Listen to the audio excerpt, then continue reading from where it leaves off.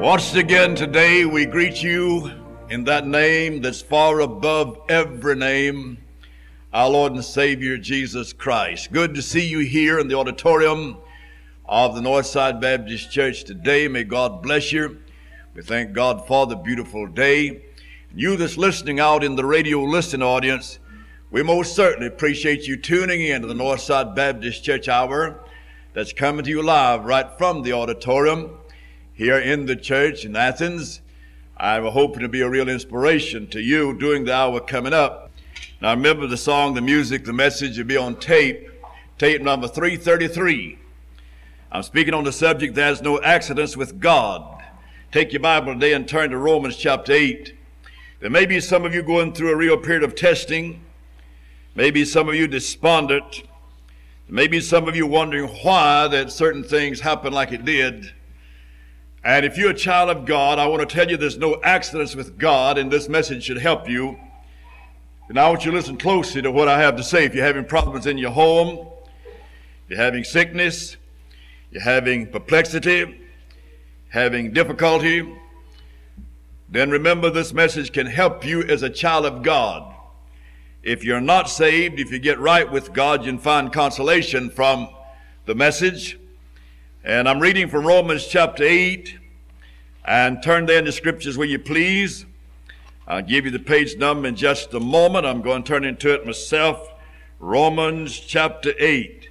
That's why you find that great and marvelous verse of scripture that's been used by so many Christians. It's page 1202 in the original Scofield Reference Bible. I do have a few of the Scofield Reference Bibles in my study. I always keep a few on hand if possible, and I can save anybody from $10 maybe or more on the Bible.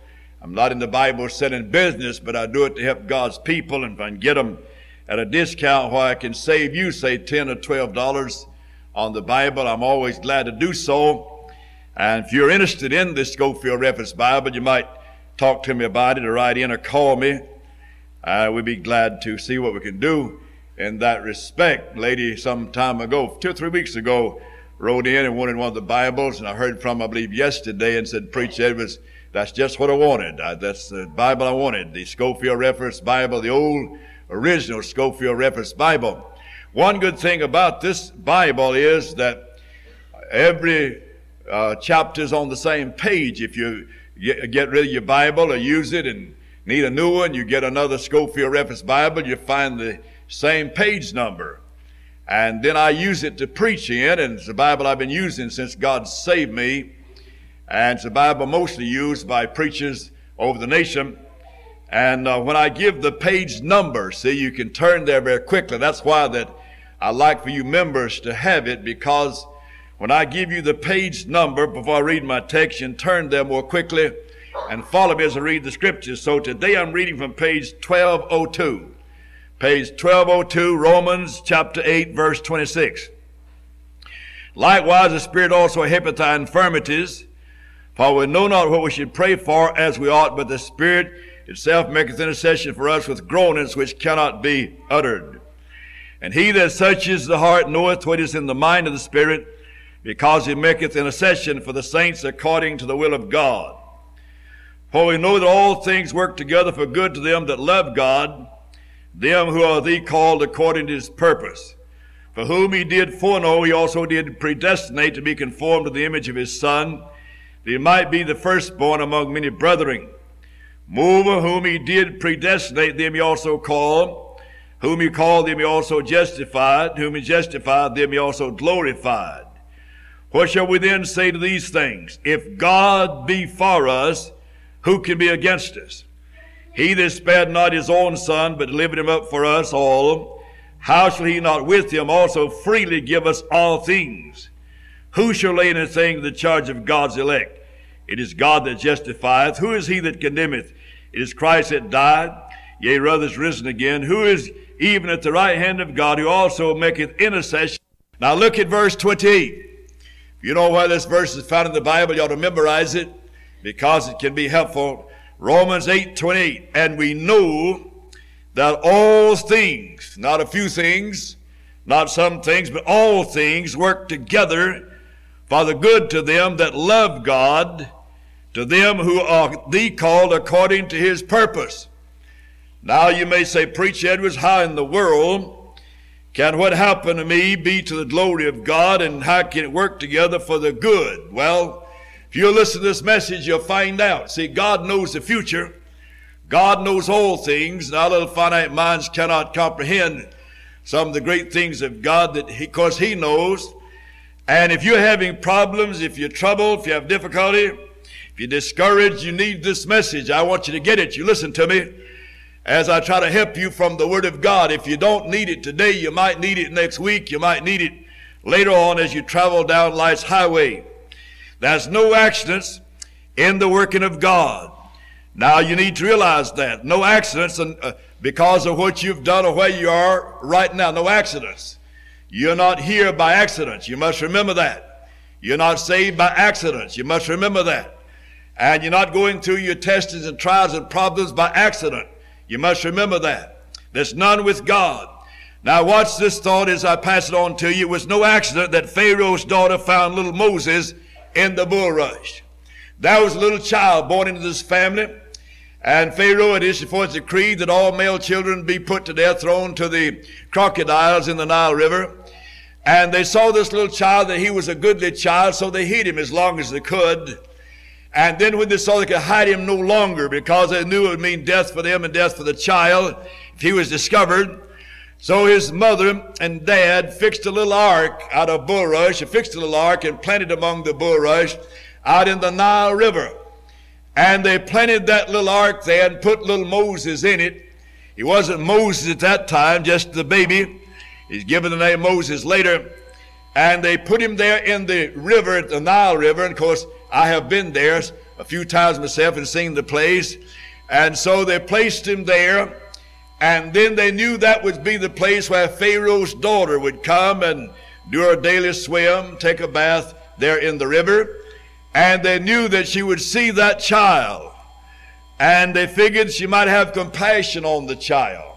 So they hid the little fellow there in the little ark, there in the bulrush. And sure enough, here comes Pharaoh's daughter to come and get her daily swim and bath and so forth. But in the meantime, Moses' sister hid in the bushes to see what had happened to little Moses. And so this Pharaoh's daughter was taking her daily bath in the river. And she heard a baby crying.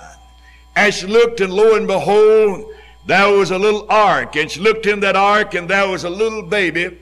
No doubt one of the cutest little babies she'd ever laid eyes on. And she said, that's one of the Hebrew babies. And maybe Moses, he cried and maybe he smiled at her. And she said, I want it. She had a mother's heart evidently, and she wanted that baby. It's so cute. And she said, I'm going to take this baby, and it's one of the little Hebrew babies, and I'll take it. And said, I found him here in the river. I'm going to call him Moses because I found him here in the river. And whenever she took that baby, then Moses' sister, hiding out there, Miriam, hiding out there in the bushes, went up to Pharaoh's daughter and said, I noticed you took that baby out of the river there. Oh, yes, she said, it's a cute little thing, and I want to keep it. I want it to be mine. She said, well, would you like to have a nurse to take care of that baby for you? You're going to need a nurse. And she said, yes, I would. Would you find me a nurse? She said, yes. And she ran back to Moses' own mother and told her that Pharaoh's daughter had found the baby and she wanted a nurse. And would she be a nurse to the child?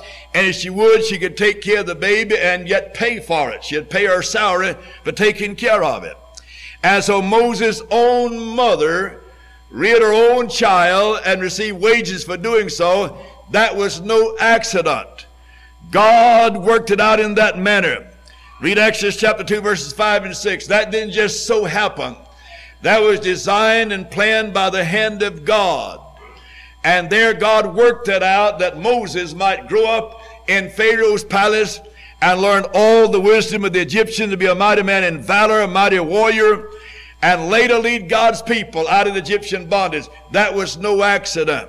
Somebody might say, well, that was just happened, that was an accident that she found that baby. No accident there. And then secondly, It was no accident when the Ishmaelites were coming along when Joseph was being mistreated by his brethren.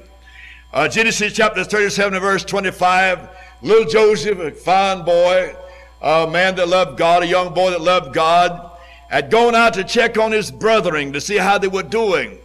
And they hated him because of his dreams. He had dreamed some dreams that implied that they would sooner or later bow down to him and he would rule over them. They didn't like that. And they saw him coming. They said, here comes this dreamer.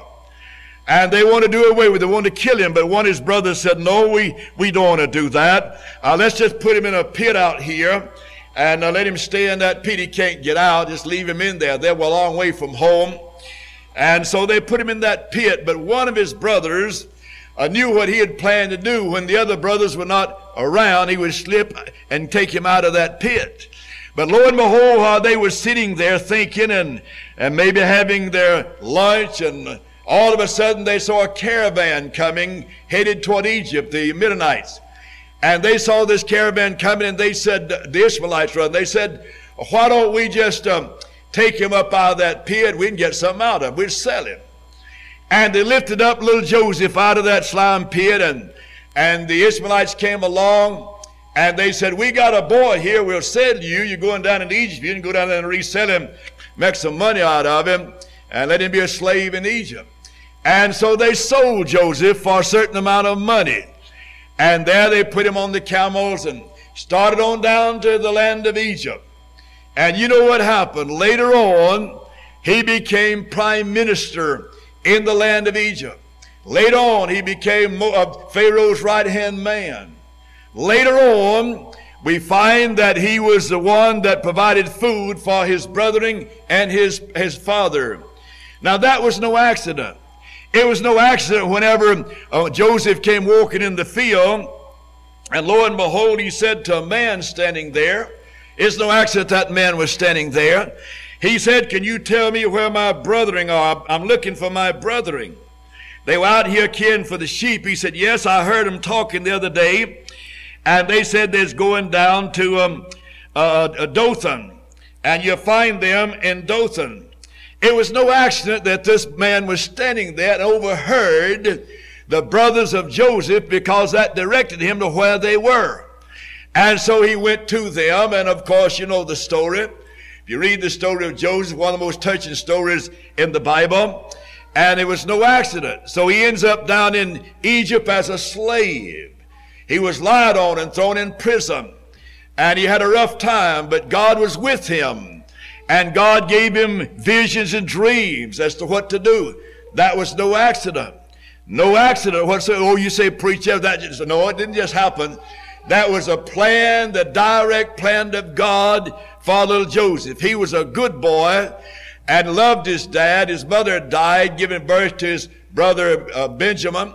And so it was no accident that he was sold down there in the land of Egypt. And the Bible tells us that in Genesis chapter 15, verse 20, later on when he was talking with his brothers, when they came down to get corn, he said, but it's for you, you thought it evil against me, but God meant it unto good, to bring to pass as it is this day, to save much people. And so he told them, now don't blame yourself, don't be angry at yourself. Of course you did wrong whenever you sold me down here, but that was the hand of God. God permitted that to happen because God knew this famine was coming, and God knew there must be some food provided, and so God sent me on ahead to take care of you later on. And so it was no accident. Now some of you listen to me today, you have wondered, why in the world am I having these problems? Why in the world am I in ill health? Why in the world does it seem that everything is going wrong? Why does it seem that nothing seems to work out right? Why does it seem like I just can't get my prayers through? Why are these things happening to me? Well, now be patient. Be patient. There's a God in heaven, and this is not an accident. And God knows what He's doing, and God knows what your problem is, and God knows what you're suffering. God knows more about it than you do. And just rest your case with God and exercise faith in God. Oh, you say, preacher, you don't know how I'm suffering. Well, God does. Rest your case with God. Many of a person has suffered tremendously and couldn't understand it, but they'd rest the case with God. Job, for instance, and others. Now, it was no accident that the little maid was brought to Naaman's house. In 2 Kings chapter 5, verses 2 and 3, and the Assyrian had gone out by companies and brought away captive out of the land of Israel a little maid, and she waited on Naaman's wife. Now, Naaman was a General Douglas MacArthur of his day, and he went out in battle, and he captured a little Jewish girl over from around Samaria. And so he brought her back to Assyria. Later on, this great general contracted leprosy.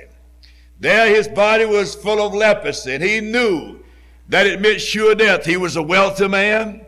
He was a great General Douglas MacArthur of the Assyrian army, and the king had great faith in him, but he turned out to be a leper. But that little Jewish girl there in the home waiting on his wife and a little maid in the home, she dropped a statement that changed everything. She said to her mistress, "Would my Lord was with the prophet that is in Samaria, for he would recover him his leprosy." She said to Naaman's wife, she said, "You know, if he was in Samaria, there's a prophet down there by the name of Elisha. Well, he could take care of this situation." And she just dropped the thought. And then, of course, a drowning man's going to grab at every straw he can. And when Naaman heard what the little girl had said, he said, "Well, I couldn't lose anything by it." And he called her in and began to talk with her. She said, "Yes, if you'll go to the prophet Elisha, he can pray for you and he can take care of this leprosy and you can be made whole again." Now you can imagine how he felt. Great general, a possibility of getting cured of leprosy when there's no cure in those days without a direct act of God.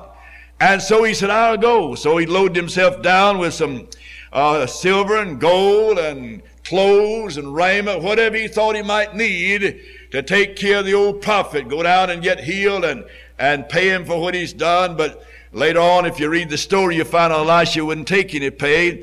But anyway, he went down, and to make a long story short, he was healed. Elisha told him when he went down and out in the yard, and somebody said, "Preacher, there's a great general out there, an Assyrian general out there, he wants to see you." See, Elisha didn't even get up and go out to the door to see him. He said, "You go tell him to jump in the river." In other words, you go down there and tell him if he wants to be healed to get out there in that muddy Jordan and duck himself 7 times in the water. Oh, Naaman said, "Not me." He said, "Back in Assyria, in Damascus, there's 2 beautiful rivers there. I've seen those rivers. They are beautiful." And he said, "There's 2 beautiful rivers there, and the water's clear. And me go down here and duck myself in that muddy Jordan." At that time of the year, it was muddy. He said, "Not me. I can go back to Damascus. If he wants to heal me, I can go back there and get in some good clean water." Elisha said, "You go jump in the river, or you going to die. If you go duck yourself 7 times in muddy Jordan, or go on and die with leprosy." And he said, "Well, I just won't do it." He had too much pride. He just wouldn't do it. And his servant said, "You know, sir," said, "you don't have a thing to lose. Well, you're going to die if you don't get it up. You don't have a thing to lose if you go down there and duck yourself in that water." He said, "Well, I'll try." So he went down and waded out into muddy Jordan and ducked himself 7 times in that muddy river. And out he came, his skin like a baby's skin, as clean as could be. No leprosy, completely healed. That was no accident. It wasn't an accident that they captured that little Jewish maiden, brought her back to his home, and she was a maiden. That was no accident. That was a hand of God. God worked that out. No doubt the little girl wondered, "What in the world am I doing over here in Assyria? My people back in Samaria." And God was going to use her. And God greatly used her. No doubt about that. Now, it was no accident then that the little lad had a lunch of loaves and fishes, had some loaves and fishes a day that Jesus fed the multitude. In John chapter 6 and verse 9, there's a little lad here which have 5 barley loaves and 2 small fishes, but what are they among so many? Now Jesus is coming through, and a great crowd's following him and seeing his miracles. And little boy said to his mama one day, Daddy said, "Mama," said, Jesus is coming, and and I'd like to see him. I'd like to see him perform some miracles. Or they say he can even raise the dead. And Mama, I'd like to go, if you don't care, I'd like to go and be with the crowd today and see Jesus do some things. And she said, all right, son, it's all right with me for you to go, but you know you'll be gone probably all day. And said, you're going to need a little lunch. Said, if you just wait, I'll fix you up a nice little lunch, and then at lunchtime when you get hungry, you can step aside and you can eat the lunch and you'll feel all right. He said, Mama, that's fine. And she took the little 5 barley loaves, that's 5 little round biscuits, not a huge loaf like you'd buy today. 5 little barley loaves, barley bread if you please, barley loaves, and 2 little fishes. And she fixed them all up for that little fella, and she put them in that container, whatever he had to carry him along, a box or whatnot, a basket. And she said, son, here is your lunch. You go with Jesus and see what he does, and I hope you'll have a good time today, son. You be careful and look after your lunch now, because you'll be hungry if you don't eat in due time. He said, Mom, I'll do that. I appreciate it. He told his mother goodbye, and he was walking around, just a little fellow among the crowd, and there's thousands of people there, men and women. And long about time they would eat. Everybody's hungry. They didn't have anything to eat. And the apostles began to say, what in the world are we going to do? Here we are, thousands of people out here, nothing to eat. Everybody's hungry. If some of these people, they came a long way, and if they tried to go back home, they'd faint and fall by the wayside. They'd never make it. They're so hungry. What in the world are we going to do? And they kept murmuring around there, and finally Andrew, he spotted that little boy, and he had his little nosy about it. He wanted to find out what he had in that basket. He said, son, what do you got there? He said, Mama fixed me a little lunch, and I have 5 little biscuits and 2 little fish. And old Andrew took a good look at that. He went over and told Simon Peter, and they told Jesus, said, there's no food around here. We couldn't buy enough for this crowd. And if they left here and went home, they'd fall by the wayside. And said, a little old boy over there said, he's got 5 biscuits and 2 fish, but why, what is that among this crowd? And they told Jesus, they said, Jesus, there's a little boy there with a little lunch. He's got 5 biscuits and 2 fish. Jesus said, bring him here, son, bring him here. They brought that little boy over to Jesus, and Jesus said, let me have your food, son. The little fellow handed his food to Jesus. Little as much, you know, when God is in it. And Jesus just began to pass it out to the disciples. Just kept passing out. Every time they'd give out those biscuit fish, the more would jump up. He just passed it on out. And he fed that multitude with 5 biscuits and 2 little fish. That was no accident. You think it was an accident because that boy had that little no, that was no accident. God had that worked out. God was going to perform a miracle. God would feed that people and show them that he was God, that he could perform. That was no accident with that little boy. You can imagine how he looked whenever he saw that great multitude fed with his little food that he brought with him that day. And the Bible said they took up 12 baskets left over. Jesus said to his apostles, I want you to take up what's left over. We don't want to waste anything. It's a sin to waste. You take up what's left over. And they took up 12 basketfuls. Each apostle had a basket full to go on their way and to eat it or use it to help others. Jesus didn't believe in wasting anything. Now that's one of the great sins of America today. We waste a lot of our goods. We waste a lot of our food. We waste a lot of things when we should not. You ought to be saving and not waste your food. We throw more food in the garbage cans today than it takes to feed other nations that are starving to death. People are starving to death in Ethiopia and Africa and India and other places, and we throw away more food than it takes to feed them. You think God's pleased with that? No, sir. We need to be saving with what we have. God wants us to be saved. You don't have to be a skint flint and a tightwad, but you need to be saving with what you have and not waste and throw it. We're living in a rich land, the richest nation in the world, and we were throwing away and wasting much of our goods. I don't know how long God will put up with that, but that's a sin that America is committing. No accident. Then it was no accident that Paul's nephew was standing around listening one day when he heard 40 men say, we're going to form a conspiracy and we're going to put Paul to death. We'll not eat a bite of anything till he's dead. Paul's nephew slipped around and told Paul, said, Paul, I just heard something. Said there's 40 men out there, and they said they wouldn't eat a bite until they killed you. And Paul said, let me go tell the guard, go tell the man that's in charge. He slipped around and told the man that's in charge what he had heard, and the great man in charge, the general, said, let's get Paul out of here and see that he's not killed by those 40 men. And so they slipped Paul out by night and sent him on down to Caesarea. Now those 40 men, they said, we're not going to eat a bite until we kill Paul, so I guess they starved to death.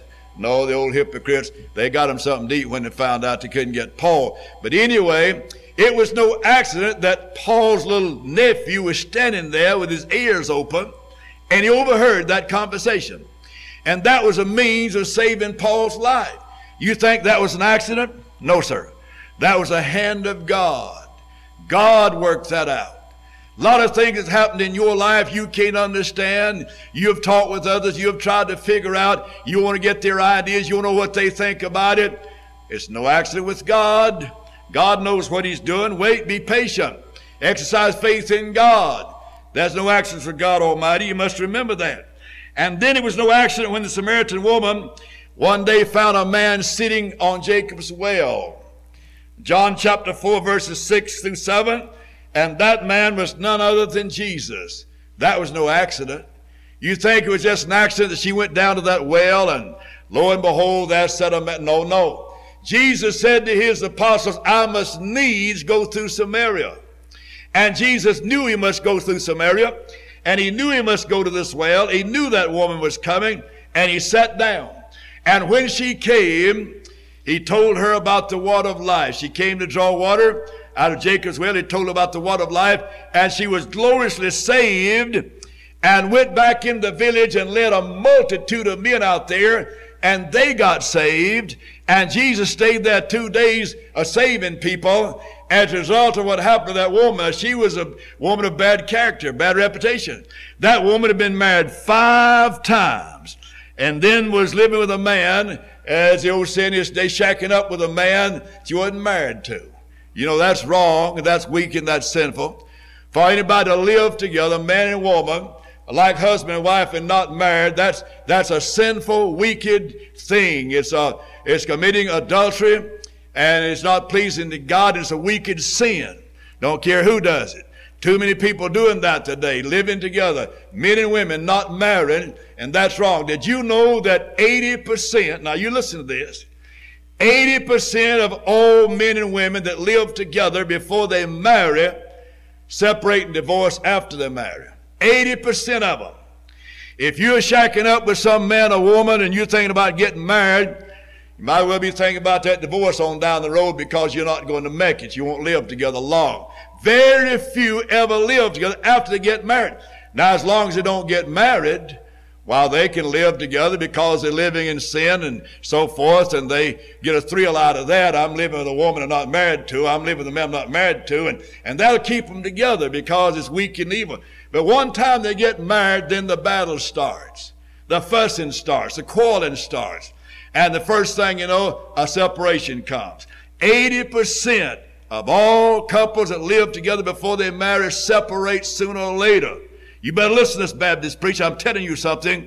If you're thinking about living with a man or living with a woman and you want to be your husband and wife, you better listen to this preacher. It's not going to work out. Now, that's what happened here. This woman had been married 5 times and shacking up with a man she wasn't married to. And when Jesus Christ saved her, all that went under the blood, and she cleaned her life up and became a soul winner and was greatly used of God. No accident. Now, you listen to me. It is no accident you are where you are right now. All you say, preacher, I just happened to come along and just happened to be. No, you didn't. You're right here today because God sent you here. It's no accident. Now, you listen to me out there in the radio. Listen to all this. Now, don't cut this radio off. You listen to this Baptist preacher. It's no accident you're listening to me today. God is having you to listen to me. God wanted you to listen to me, and you better hear what I'm telling you, because something's going to happen down the road and you'll wish you had. It's no accident that you tuned in to this great radio station and listened to this Baptist preacher right now. That's no accident. God had you to do that. And you better heed what I'm saying and be aware of it, because you're soon coming to the end of life's journey. It's no accident one day when I was crossing a little pathway going from a street over in the city of Greenville, South Carolina, to the Dunning Mill where I was employed at the time, me and my wife. As a general rule, she walked in front of me and I walked behind and had Joan in my arms, and she was a baby. And a lady attended to her across the railroad over in the village. We were going over there to leave her to go to work, and I was in front this time. That's no accident. I walked right into some acid. They had dug up an old tank to get the metal for war purposes, poured the stuff out on the ground. It was type acid they used to consume flesh. And I walked in that stuff, and my feet started burning. I looked down, and my pants was eating off to my knees almost. My socks was eating off. My shoes was folding up. And I jumped back, and they rushed me to the hospital. And it didn't burn very deep. They only left scars on the top of my feet. Didn't damage any muscles or bones. And I was flat on my back. And I went home, and while I was flat on my back, my mother came and the preacher came. And that was a turning point in my life, and that's why I'm here today. Oh, you say, preacher, you had an accident, didn't you? You walked into some accident. No, that's no accident. That's no accident. God had it to work out that way. God struck me down. That's the only way God could stop me. And God struck me down, and that's why I'm here today. And that happened many years ago, in about 1940. That's no accident. It's no accident you where you are and doing what you're doing. Now let me give you this as I close, and I want to read this, and you listen to it. Not why, but what. My grace is sufficient for you, for my strength is made perfect in weakness. 2 Corinthians 12:9. When trouble or trying circumstances come our way, we often ask, why did this happen to me? It'd be better if we would ask, what can I learn from this? What is God teaching me? Ruth Paxton, missionary to China during the first part of this century, told of a woman who boarded a train with her in Finland. The first thing Miss Paxton noticed was a radiant face. But then she observed that the woman's right hand was missing. In its place was a steel hook. As they talked, Miss Paxton learned that she had been a missionary in India and had contracted a lung disease, had been sent home to die. So she turned to a native Finland, bought a farm, worked vigorously. One day while she was working on the threshing machine, her right hand was cut off. Now, as the two talked on the train, she told Miss Paxton, when my hand was cut off, I immediately looked up to my Lord and said, Lord, what do you want me to do now that my right hand is gone? What work? I'm not asking why, but what? God used her to turn a farm into a home filled with Christians, bringing blessings to many. Having adverse circumstances coming into life, they are there by design. Our nature is to question God's working, but this delay is a demonstration of His strength. His purpose is to show the genuineness of our faith and sufficient of His grace. Stop asking why, then ask God, can God show you what? Oh Lord, I would not ask you why these trials come my way, but what is there for me to learn of your great love, I pray. Those who bless God in their trials will be blessed by God through their trials, unquote. Whatever happens to you is no accident. This woman lost her arm, and losing her arm, she turned her home into a place for aged Christian people, that they might come and have a home. And God greatly, hadn't lost her arm, it wouldn't have happened. What's happening to you is going to redound to the glory of God sooner or later. And if you be reconciled to the will of God and rest in faith and believe God, quit worrying and threatening, and just say, God, I'm looking to you now. I'm going to let you guide me step by step, because this is no accident. This is happening in my life. Let's stand to our feet. Our Father, I pray today that you'll take the message and use it. It's no accident, dear Father, that I walked in that acid that day. As I look back many times, dear Father, I know that was no accident. Everybody called it an accident. They said Edwards had an accident, walked into some accident. No, Father, it was no accident. Because I walked into that acid, number of people you've saved through my feeble efforts. Churches have been established. Almost 40 years of daily radio preaching. Lord, it's no accident.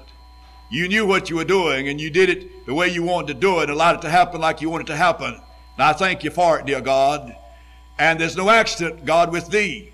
Whatever happens can redound to the glory of God. Bless thy people, help thy people, and help us to remember that all things work together for the good of those that love the Lord, that are thee called according to his purpose. In Jesus' name, amen. Amen. Debbie, play a couple of stanzas. Now you listen to me. If God is speaking to you to come forward for any reason, come on down here, let me help you. If God is speaking to you about that, join the church, come back to God, rededicate your life. Whatever God is telling you to do, obey the Lord while Debbie plays for us. Would you come?